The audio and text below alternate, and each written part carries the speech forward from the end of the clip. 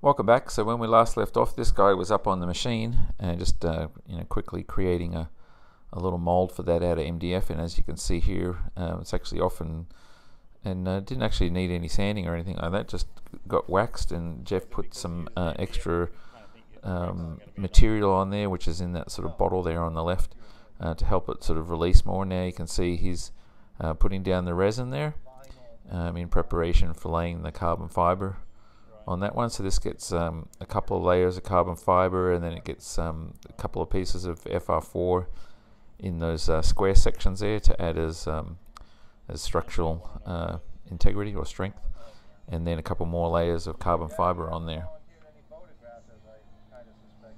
And here you can see he's laying in the carbon fiber there, or at least the first layer of that, and wetting that down. So it didn't take long to create those little quick molds there. It was really only a little bit of time on the machine, and that was pretty much it.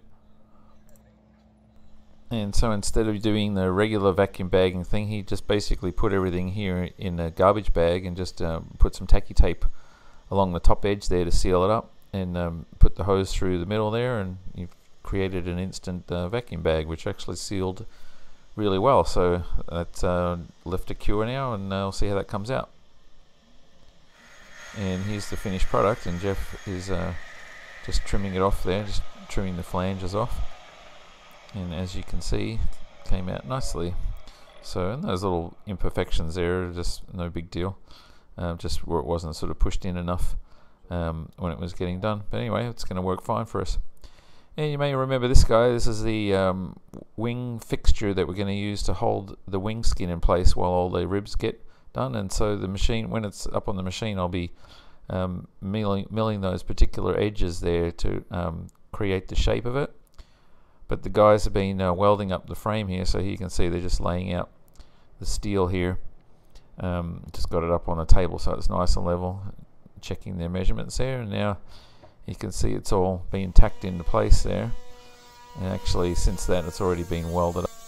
And here you can see it is all welded up. And so these black pieces here, that's fiberglass, and it's a sort of special product that we bought. It's a board that's 1 inch thick, and it's fairly easy to mill.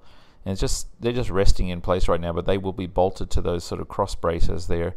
And then I'll be putting that up on the machine and running the machine along those edges to create the curvature that you saw in the CAD just before. And next up, most of the stuff is done for the main gear, but there's a couple of brackets here that still need to be done. So these ones here, and these basically hold the hydraulics cylinders in place, and also the pneumatic struts that push the gear down in the case of when you're actually letting it down. So anyway, those are just going to be created out of FR4 and then sort of wrapped in some carbon. And so the next job for Jeff was to cut those out, and so he just had a template, cut them out of just a thin bit of FR4. I think it's only 1/8 inch FR4 there, and you can see that's just sort of mocked into place there, and they need to be glued together or bonded together. So here you can see he's just got some high sol and just bonded those together now, and so they'll just get wrapped with some carbon fiber to reinforce them, and they'll be ready to bond into place, and then we'll be able to hook up the cylinders to them. So next up was moving on to the various parts of the nose gear. So all these different sort of dark grey pieces here all have to be cut, and they're all out of 4130 steel. So I already ordered all the different materials, some flat stock and tube stock and that sort of stuff. And so it was time to cut all that this week. And so the first step was to do these ones that I've been highlighting there. And so here's some of those parts, and those are just cut out of 65 thou thick 4130. And then this one here, this is the arm that actuates the gear there. That's quarter inch 4130 there. And then moving on, these are the brackets here that hold the retraction mechanism onto the sort of front brackets that you saw last week. And so again, a bunch of different pieces there that need to be cut and holes drilled and all that good stuff.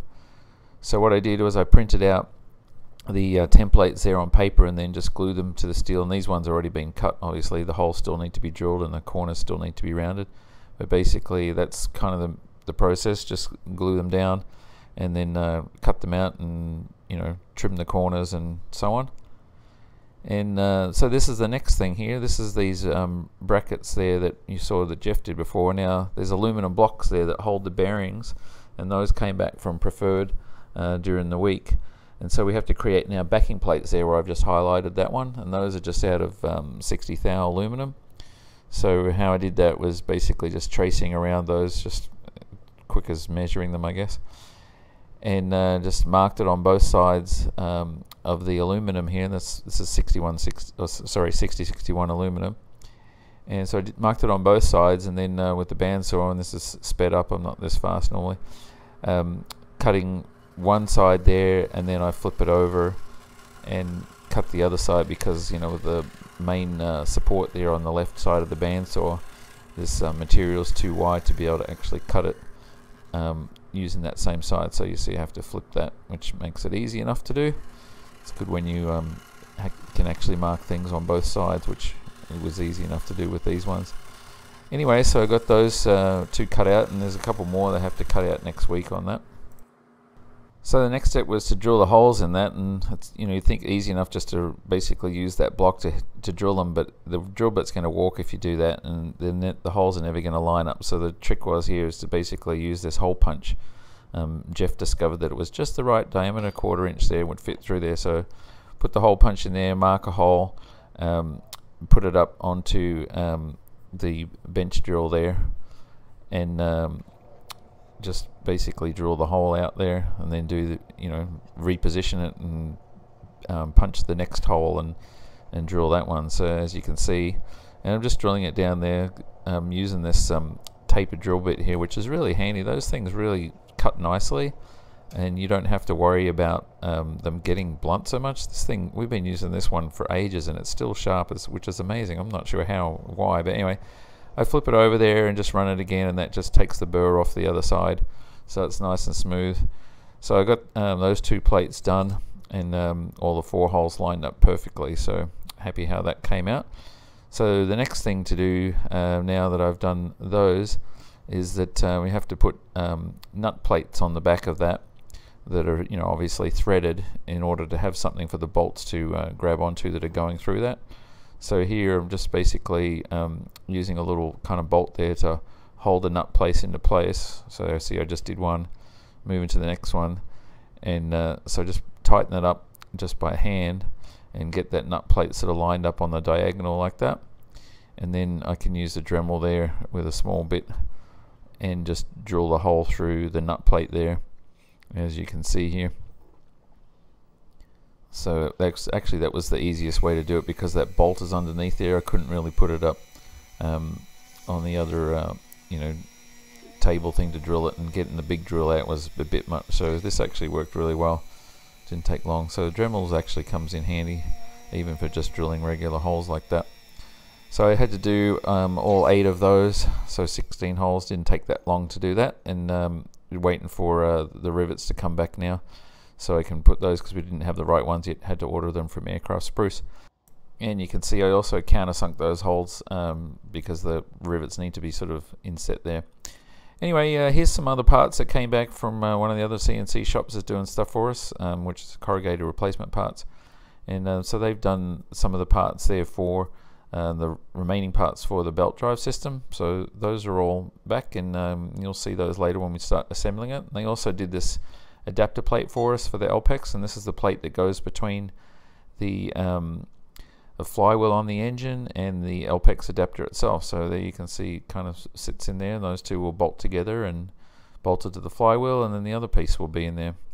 And lastly, so this is the gauge cluster here that I had, and so I decided to get some switches that are sort of combination switches and circuit breakers, and these are kind of just marine grade ones that you'd put in a boat. Normally you see they sort of switch on and off, but they'll also pop out if they break a circuit. So I'll be using those just for the basic stuff like the fuel pump and the gauges and basic electric stuff, just for the engine stand. Anyway, you'll see more of that next week, and that's our update for this week. And then next week, probably the next update will be on Wednesday because of the public holiday on Monday. So I hope you all have a good weekend.